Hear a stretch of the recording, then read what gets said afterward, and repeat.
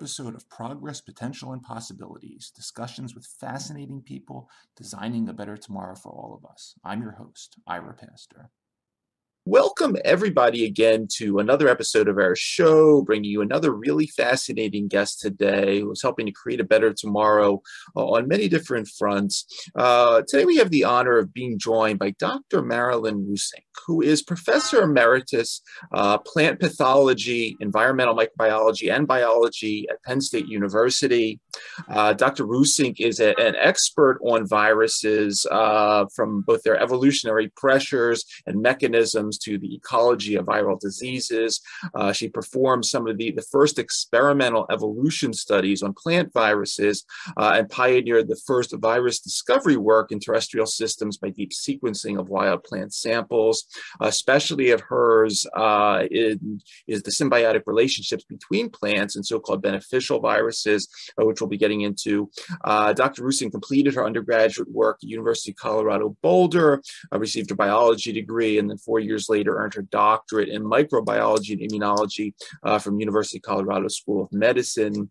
Dr. Roossinck joined Penn State as professor of plant pathology and environmental microbiology and biology in 2011, holding appointments in the College of Agricultural Sciences and the Eberly College of Science, taught courses over the years in virus ecology, and has also published both popular press book about viruses, Virus and Illustrated Guide to 101 Incredible Microbes, as well as the academic text, Plant Virus Evolution. And we're glad to have her with us today. Dr. Marilyn Roossinck, thank you so much for taking the time to come on the show. Thank you. Good to be here.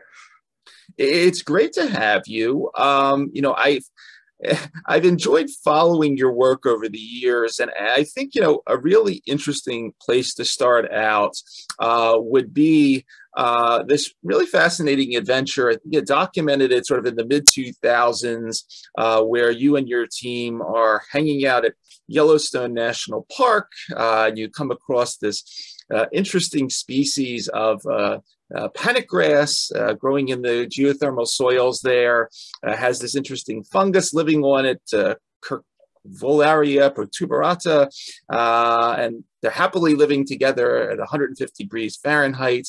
But you realize that if you separate these two species, that they die pretty quickly in the heat, and you figured out there was a third player in this game, something that you named Curvularia thermal tolerance virus.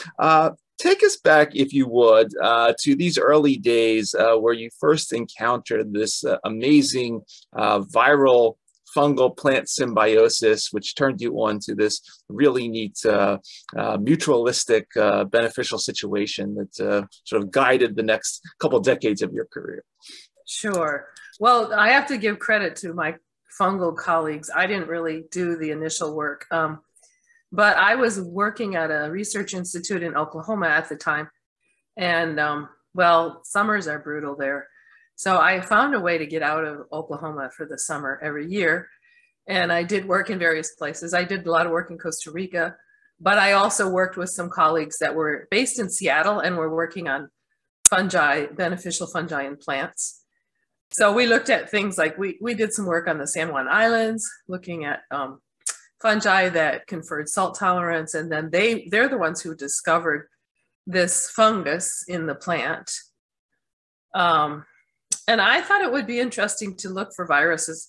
At the time, for one thing, very few people had looked at fungal viruses. And I had been doing a lot of population work on RNA viruses, and I thought it would be interesting to look at a virus that would be probably not be transmitted much, so be kind of a resident in its host, long-term resident, because that's the lifestyle of most fungal viruses. So I said to them, why don't you send me your collection of fungi from Yellowstone, and I'll see what's in there. Well, so that's really, I mean, I did go to the site in Yellowstone. I managed to do that, but not in the way that my colleagues did. Like, I wasn't really trekking through geothermal soils and endangering my life by getting out there. They used to go in the winter and then ski into those places sometimes too. But anyway, I did get there, but more as a tourist than I went with them, but more in a tourist capacity. I'm really a lab rat. I try to frame myself as a viral ecologist, but I haven't really done a lot of field work myself, just supervised some of it. So anyway, they sent me this collection of fungi, and when I isolated double-stranded RNA from them, that's a really easy way to look for viruses. Mm-hmm. I noticed that all the ones from the geothermal soils had a virus, and the ones that were not from geothermal soils did not have the virus. So that's where that started. It really wasn't, I wasn't really looking for that, but you know, that's usually how our best discoveries happen, serendipitously. So then, of course, that seemed really interesting. It was a really hard job to actually prove that the virus was required, because first of all, we had to cure the fungus of the virus. Mm-hmm. That's not very easy. They're, you know, they are persistent viruses because they're very persistent. So it was really an accident of freezing and thawing that we ended up with a fungus that did not have the virus. Mm-hmm. So then we were able to reintroduce the virus, and then that gave us the system to really study it. So we were able to show that it absolutely was required. Without the virus, there was no thermal tolerance in the system. And then we also could move it into other plants, like we did it in tomato. Okay. So that was very interesting too, because of, you probably know, the grass is a monocot and tomato is a dicot. So those are sort of two different worlds of plants. And since it worked in both, that was pretty interesting that it had such a broad spectrum like that. Yeah, so that's where that all came from, but it really got me interested in beneficial viruses. And I started to think a lot more about that, mm-hmm. about how viruses could be beneficial. And I think slowly people are starting to embrace the idea, especially now. Now there's so much more data about viruses with all the discovery going on and deep sequencing in so many systems. Yep. And people are finding all these viruses in there. I remember hearing a talk from a student a few years ago, and you know, it was sort of early in those discovery age, and she said, yeah, we found this virus, so now we're trying to find the disease it causes. Yeah. And I said, why would you think it causes a disease? But, you know, it's been the mindset for a long time, and the very word virus means poison. So it's not surprising that people have been a little leery of this idea of beneficial viruses. But now that we're finding so many, like billions of viruses everywhere we look, it's clear that most of them don't cause disease. You know, it's interesting. I was watching a presentation that you gave. It was a couple of years ago at the Department of Energy Joint Genome Institute, and you, in this presentation, you started off introducing some terms, and I'd love to introduce a couple of these now as we get further into this. You started it off with a comparison of the term metagenomics, so basically the study where you collect a lot of genetic materials from nature that are sort of mixed, whether it's this lake water over here or some mud or what have you, versus what you were more focused on, which you termed ecogenomics, sort of looking at very unique genetic mechanisms in a specific species, like whether it's talking about this particular fungus as an example, and really understanding the various responses. Talk a little, introduce us to that to begin with, so we have that term as we go further into our discussion, if you would. Sure. So I know other people have used the term ecogenomics now in different ways, but I think I used it first. I might not have. I don't know. But what we were, I mean, that kind of came from our work in Costa Rica. So it's what I call the lawnmower approach, which is metagenomics. So you go to an area with a lawnmower and you cut down everything, and then you put it all together and you see what's there. And so with the ecogenomics approach, we actually isolated double-stranded RNA in our methodologies from individual plants. So one plant at a time. And that's much more laborious, but it also gives you a lot more information. So, it allows for different kinds of studies to look at, like, who's related to what viruses are moving around. And so in the end, we sampled about 12,000 individual plants, most of them in Costa Rica, but some also in Oklahoma and the Tallgrass Prairie Preserve. I'm sorry to say that they were never all analyzed. We had Actually, this is a little sad story of COVID, but our freezer, one of our freezers went down during COVID and nobody was in the building and nobody noticed it. So most of those samples are now gone, which is really, yeah, very sad. But on the other hand, I'm sort of winding down my career. I had found a few people that were interested in pursuing more analyses of these samples, but yeah, that won't be happening now. So, but we did learn a lot from the process. And I guess one of the most significant things to my mind, and it also moved me in a little different direction in virology, was that in plants, the most common viruses that we found were what we classify as persistent viruses. So these are viruses that infect the plant for its whole life. They're only transmitted vertically. They don't have any horizontal transmission as far as we know, although we've had some hints that they might. Okay. But basically, they're in the seed, they're in the plant, they're passed on to the next generation. And plants are full of these. I mean, most plants have them. A lot of crop plants have them.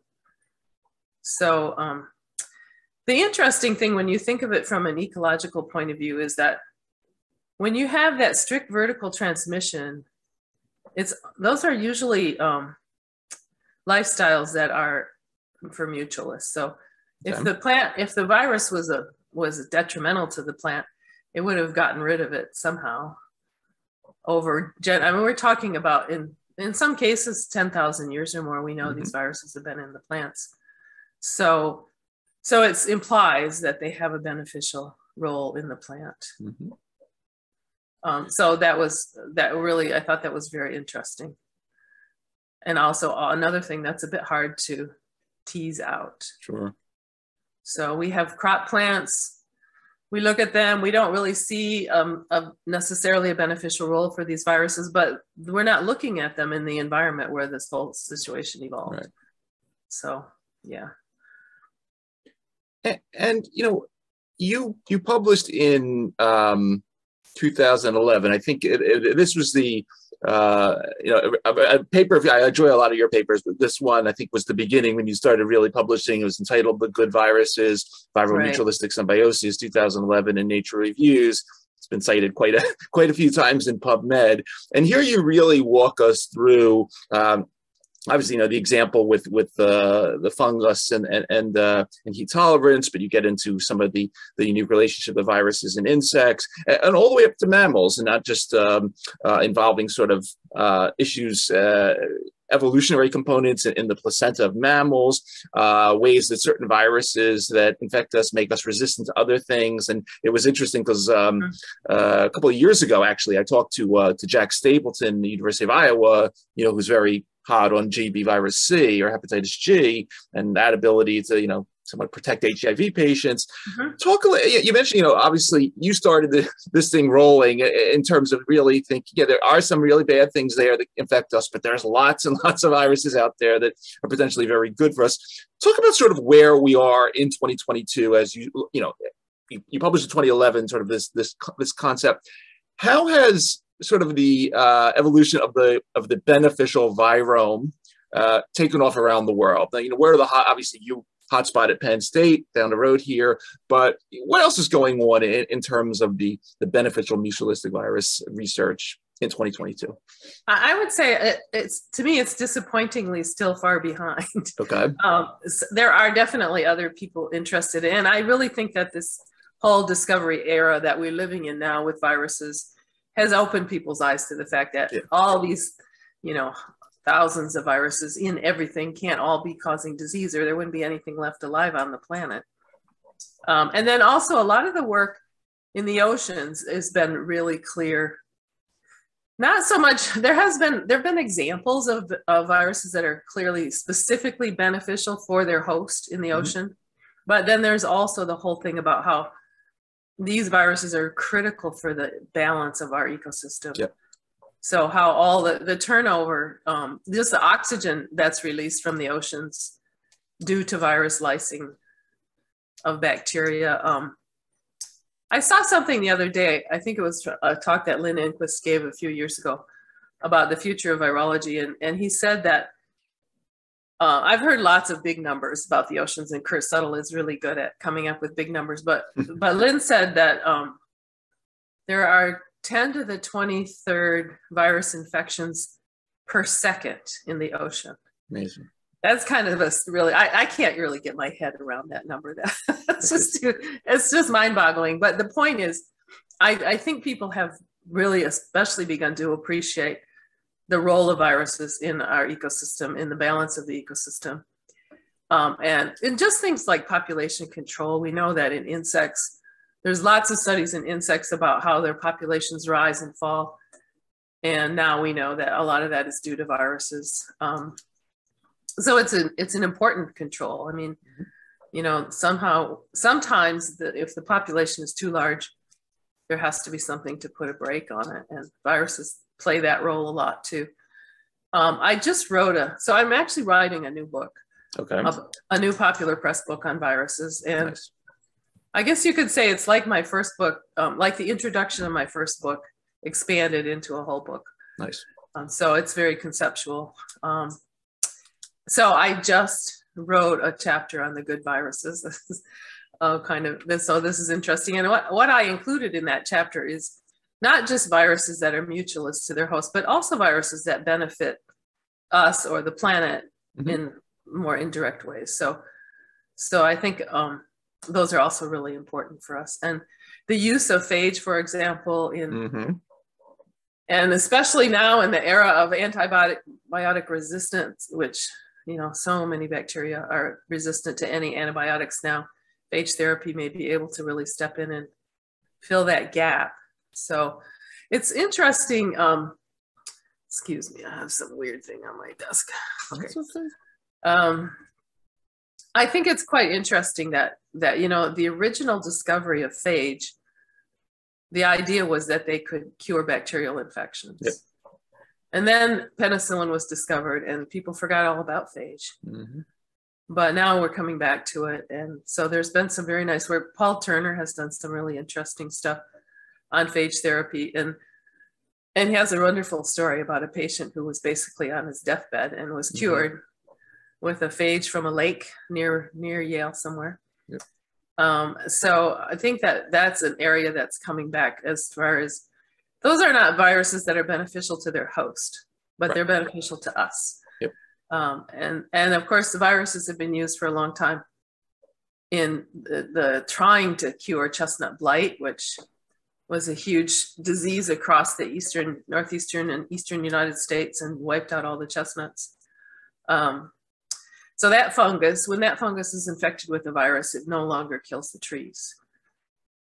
But the problem is it's a fungal virus, and fungal viruses are very, very hard to transmit. So they have used that virus in Europe. It's been pretty successful to treat chestnuts and sort of revive the chestnut forest there. But in the United States, that hasn't worked very well. That's a kind of complicated story, but there's still potential there, and people are still working on that. So there are ways that viruses can really benefit us beyond being just mutualistic.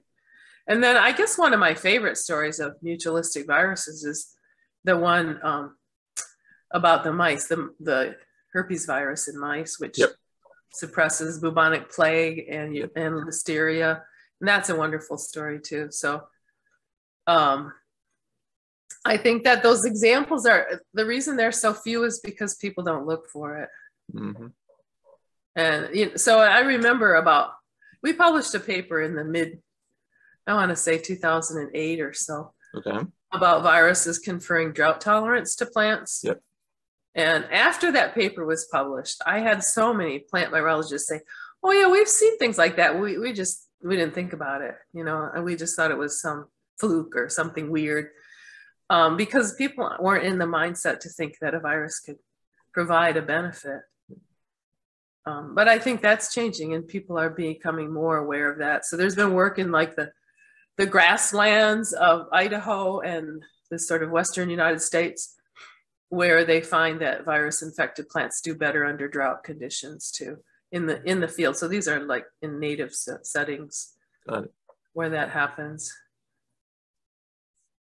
So people are opening their minds. I guess that's really what it takes, right? People might see the same thing and as I saw and not think of it in the same way because their mind is just stuck on the fact that a virus has to be a pathogen.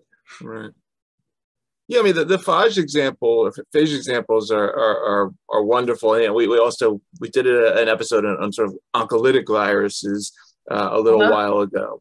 That's a sort of subset of phage possibilities. But when it gets thinking about some of these agricultural, I mean, you mentioned the one about the chestnut fungus and that.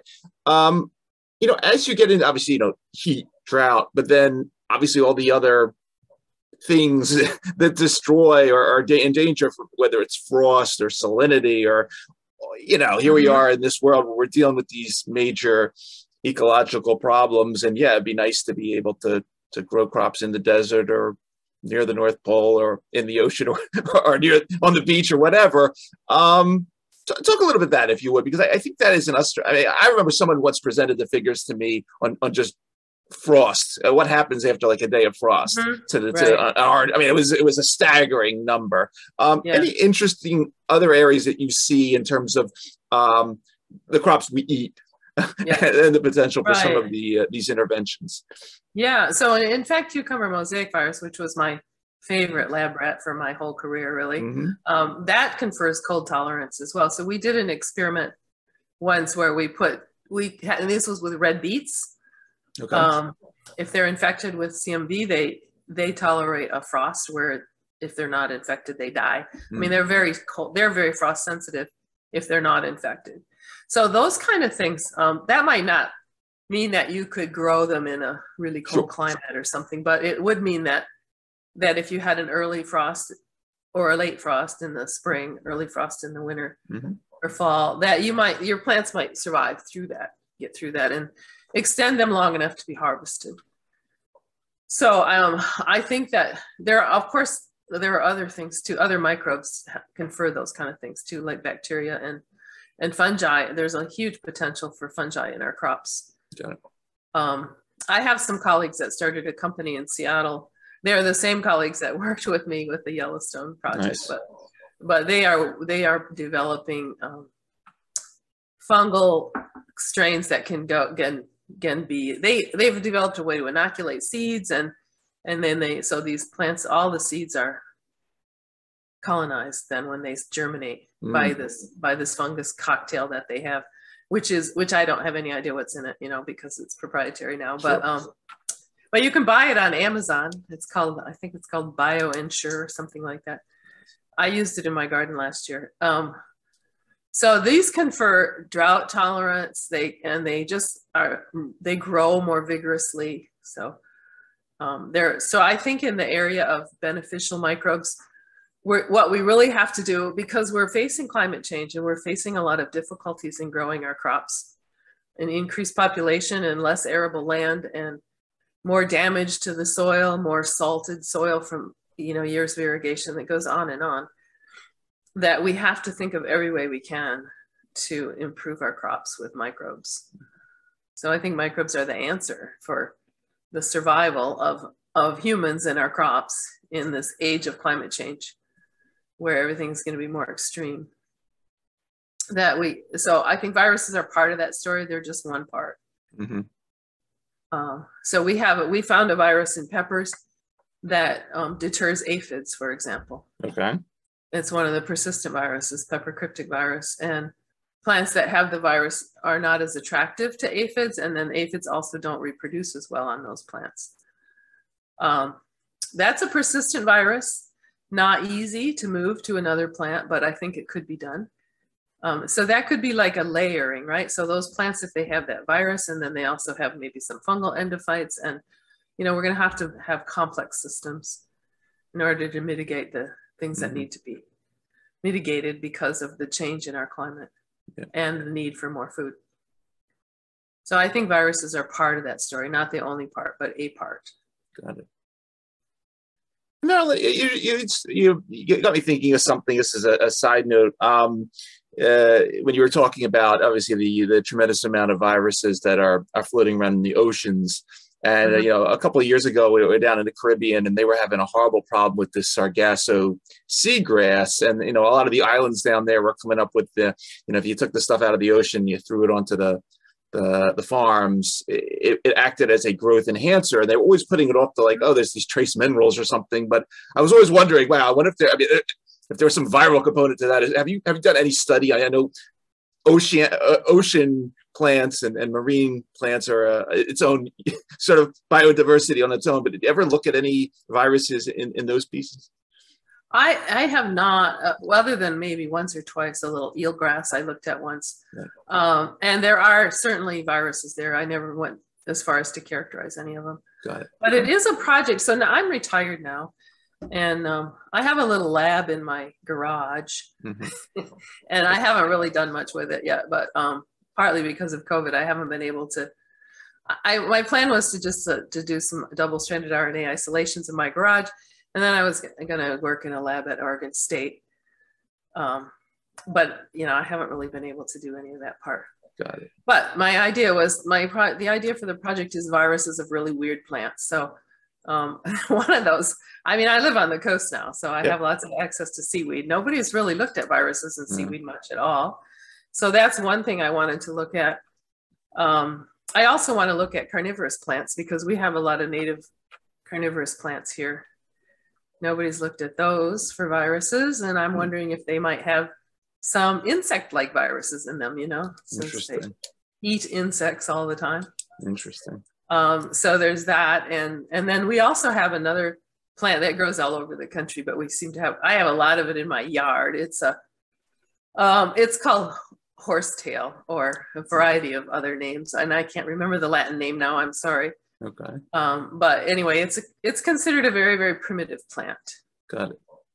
So it's hard to isolate things from it because it has a lot of silica in it. So it's hard to grind it up. But in certain stages, that's a lot lower. So yeah, I want to look at that for viruses too. I'm thinking if it might have some very ancient persistent viruses, since it's been around longer than any other plants that we know of. Really interesting. So yeah, the answer is no. People haven't really looked yet, but hopefully we will. Got it. Okay. I figured I'd ask the expert, but I had to. As you document these really interesting two-way and three-way synergies in this paper and the other papers you've written, what are some of the, especially as you talk about obviously herpes bubonic plague connection, but also this hepatitis G, HIV one. Any interesting mechanisms of action that pop up?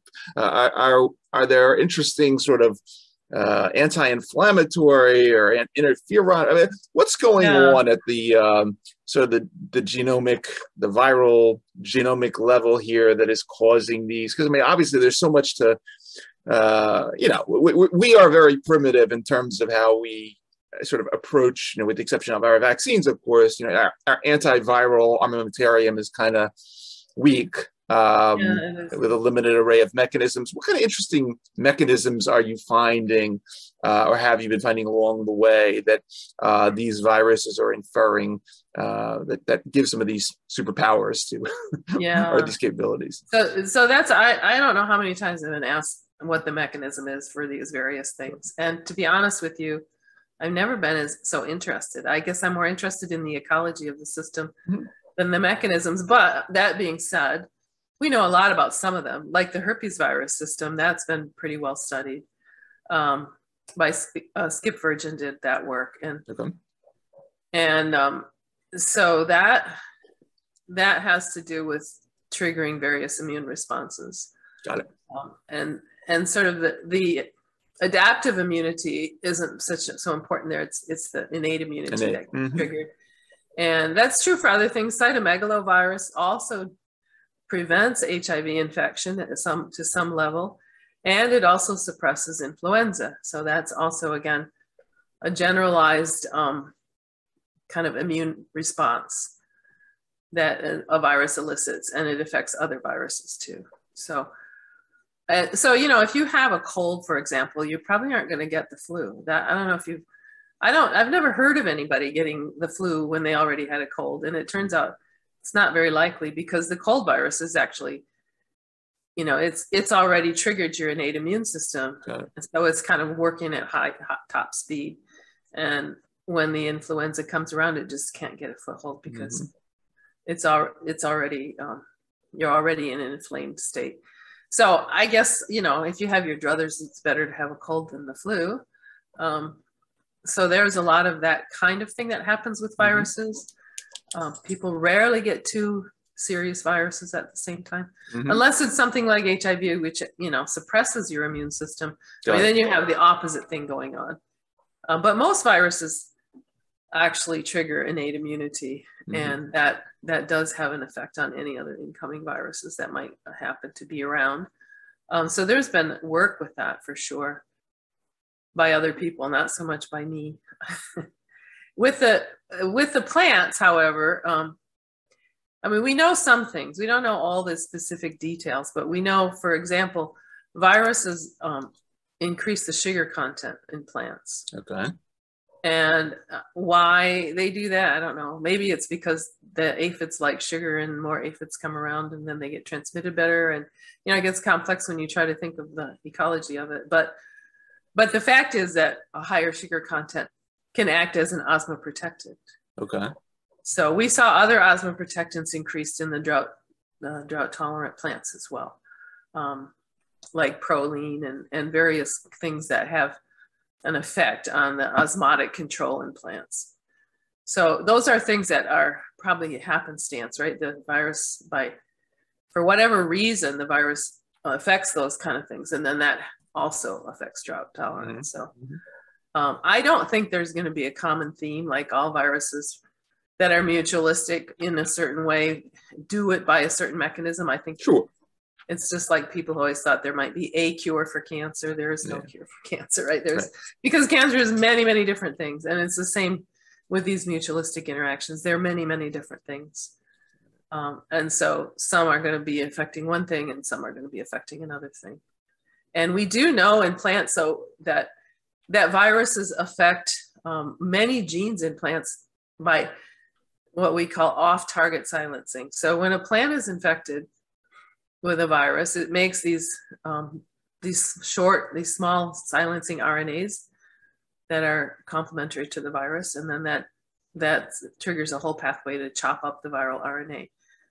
But that process chops up any RNA that has that has identity to those short RNAs, and they're only about 21 nucleotides long. So there are all kinds of genes in the plant that might have similarity to those too.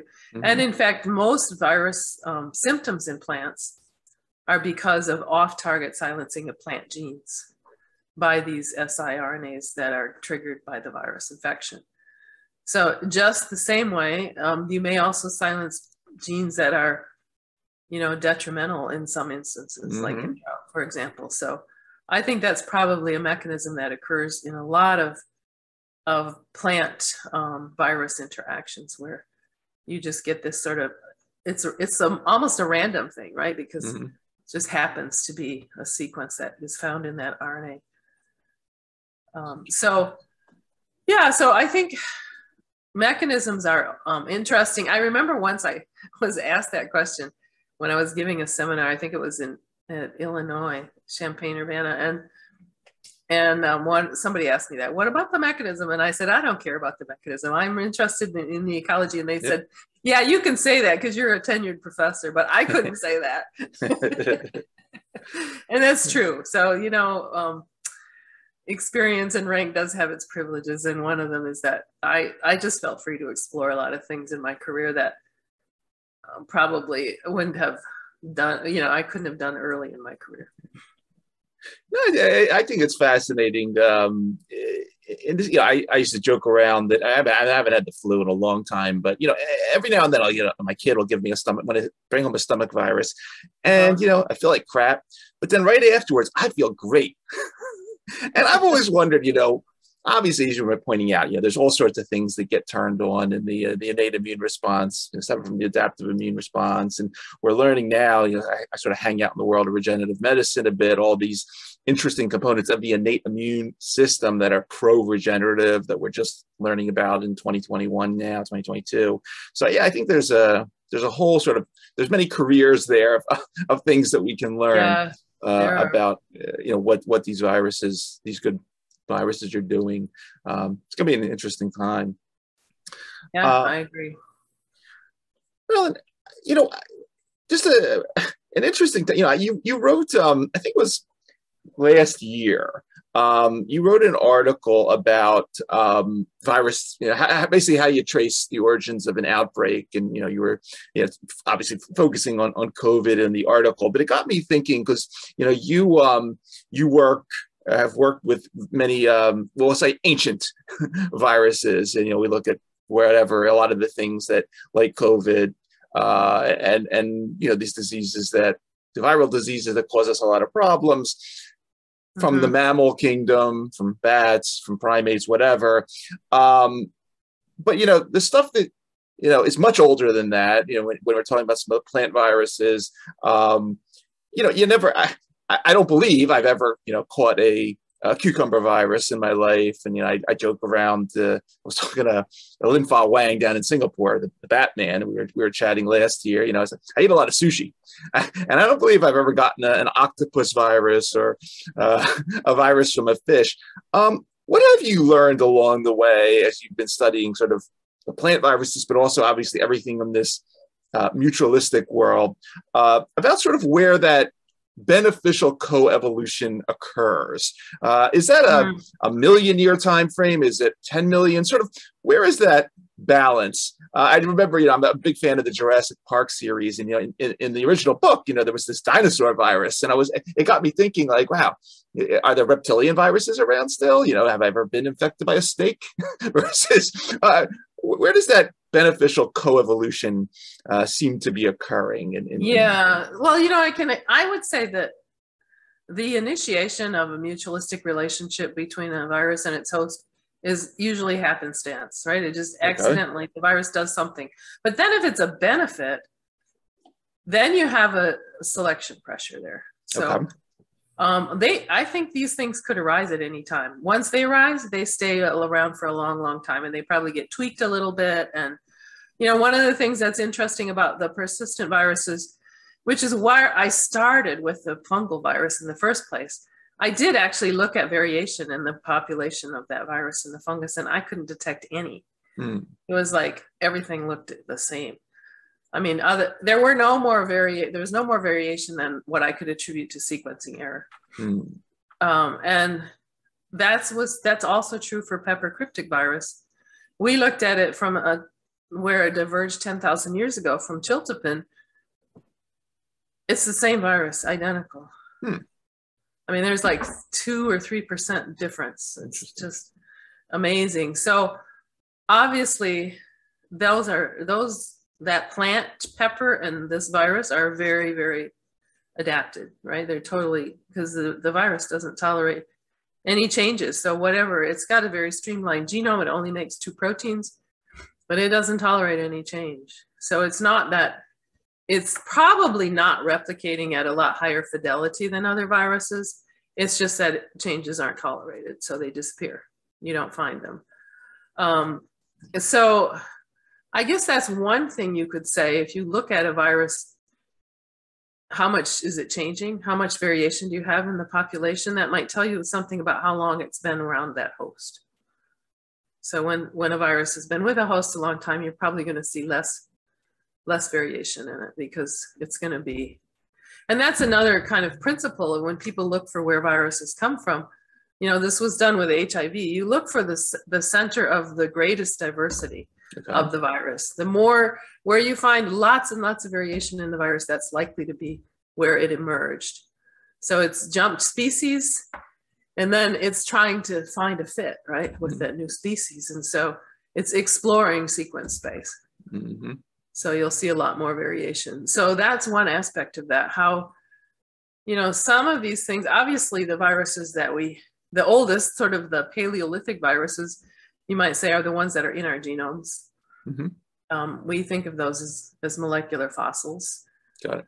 Because they've been there for a very long time, and we can trace those when they diverged phylogenetically by looking at them in different hosts. And there are some of these retroviruses that have been there even as far back as the coelacanth has the same retrovirus as we do. Yeah. And so you can see the divergence. So it's hard, in many cases, it's hard to know where things come from and where they start. But and it also, like for COVID, or I should say SARS-CoV-2, that's the virus, that, we're not going to know all the details for a while yet, I think, about where it came from. And you must have been, I did write an article for the conversation, I think, about that. I wrote a couple of that was it. Yeah, the conversation. Yeah, so I don't even, that was a while ago. We've learned a lot since I wrote that article, I think, but I think still it's hard to know where, and again, it's just going to be luck if we happen to find something closely enough related to say, that's the progenitor. And we may never find that. I don't know if we will or not, but yeah, so I guess the basic thing is, if a virus and a host have been hanging out together for a long time, you're not going to see so much variation in the virus. And if it's a mutualistic virus, you're probably not going to see very much at all, because it means that there's a lot of selection for it to stay the same. Got it. Whereas a new virus, jumping species is a great time for lots and lots of variation. And also, that's when they make us sick, right? The pathogens are usually the ones that have recently jumped species. Or we've changed. That also happens, like polio. Okay. Polio was never a pathogen until the 20th century. I mean, everybody had polio before that. We all got polio as babies. And it doesn't really, it very rarely causes any disease in babies. I mean, it can, but it's extremely rare. Okay. And normally you just are immune then for the rest of your life. So we cleaned up the water because I think it was first cholera. They discovered that cholera was waterborne. Okay. And they started filtering water for cholera, but then they started adding chlorine, which killed the viruses too, and it killed polio. So when they started to clean up the water, people didn't get polio when they were infants anymore. They got it when they were older. Got it. And then it can cause the neurological disease of poliomyelitis. Interesting. So it really, it was actually a product of our cleaning up the environment or the water system. And in fact, the vaccine was certainly important in the end of the polio pandemic, but it also was partly because we started to clean up the sewage. So even though the water was cleaned up, the sewage was not treated until the 60s and 70s. And so there was still a lot of polio getting into the waterways. And even though it wasn't in the drinking water, it was still in the swimming water, and people got polio. That's why it was a bit older kids and adults swimming in lakes and rivers. That's where they probably got polio. But once we cleaned up the sewage as well, there was a lot less polio in the environment for anybody to acquire. So that had an impact as well. So sometimes viruses become a big problem because we change. Got it. It's very interesting. I'll think of it from that angle, but that's fascinating. Yeah, so everything's all tied together. That's the bottom line, right? It's all part of one big story.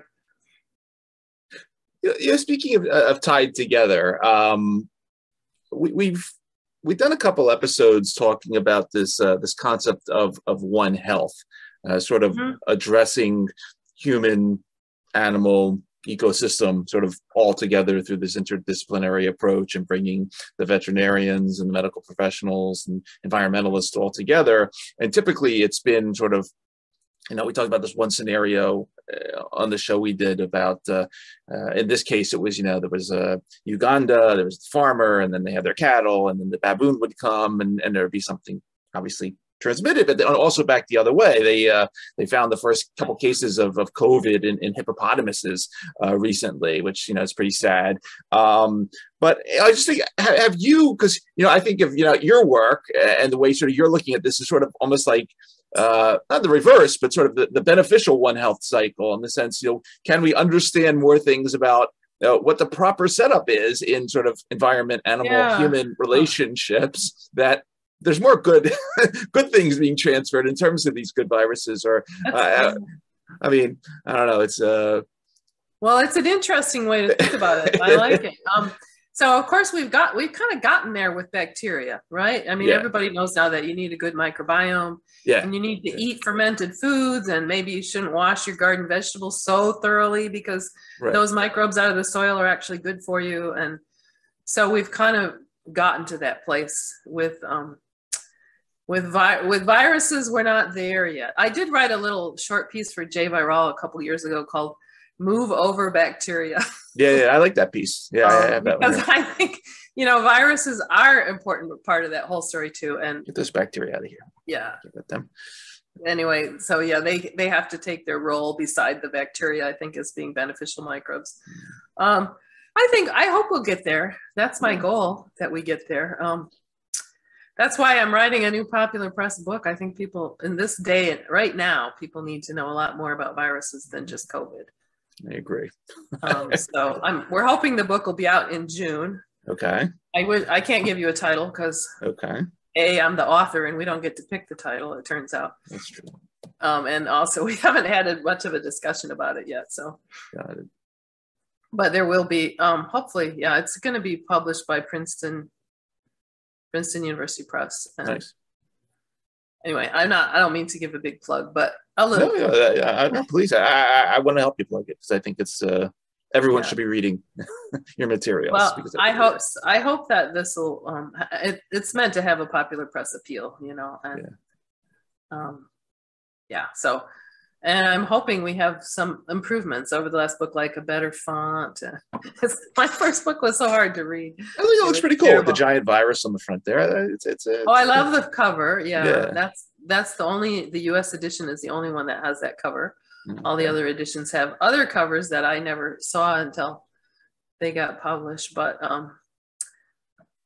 I just think that, you know, there were some things that I didn't like, but the author doesn't have much to say about quite a few things in a book, it turns out. But anyway, I think I think that it's, I do know that Amazon sold out of it at the beginning of the pandemic. So nice. That was kind of a good sign, I guess. They restocked it, but they did sell out. So, so the new book will be a lot more conceptual. And I just really, that's my goal, is to educate the public. And I found all my life that if you are afraid of something, you should educate yourself about it. When I moved to Oklahoma, there were rattlesnakes and scorpions and black widow spiders. And I mean, there were things that, I'm not a fearful person, but I got along with all of those critters a lot better once I had educated myself about them. And then they just aren't so scary anymore. So I think that we need to do that with viruses. People need to be educated, and hopefully that will mitigate some of that fear. Yep. Yeah, I completely in agreement with you. And as I said, I've been following your work for a while now, and I've just been so impressed by it, and want to help you spread the word about it more. And really going to be rooting you on. I'm sad that you left the East Coast here, but hopefully your garage lab will expand, and you'll get into OSU and continue to do. Well, I'm not really planning on it. I mean, I'm retired from. I retired. From I never retired. And I have. Oh, I'm not retiring from life. Right. I just retired from academia. For sure. So I have list writing as part of my plans in the retirement, and also I do other things now too. So. Excellent. I'm learning to weave, for example, nice. Play the piano, you know, things I didn't have time to do before. So I'm very happy with my new life, and I will never lose my love of viruses. I think I fell in love with them when I took microbiology as an undergraduate and met lambda-phage, and that was it. I just thought this is the coolest and most fascinating thing possible. So it's that will never. I don't think that will ever fade. Good. Yeah. Good. Well, nonetheless, we're still reading you on, and I'm glad. I'm glad you started this this journey, and hope many others continue to pick it up and develop this domain as it should be developed. For everybody that is going to be listening to this episode of the show on the podcast network, so watching on the YouTube channel, you've been listening to Dr. Marilyn Roossinck, Professor Emeritus, Plant Pathology, Environmental Microbiology, and Biology, Penn State University. Keep an eye out for her new book, which should be out in June of this year. But in the meantime, pick up her current books, Virus, an Illustrated Guide to 101 Incredible Microbes. If you're into more advanced stuff, she has a really cool text on plant virus evolution. But Marilyn, I want to thank you for taking the time out of your schedule to come talk to us. Obviously, thank you for everything you've been doing over the years. And as we say on this show, thanks for helping to create a better tomorrow through your work. It's a very impressive story. Thank you very much. This was really fun. I enjoyed it. Be well.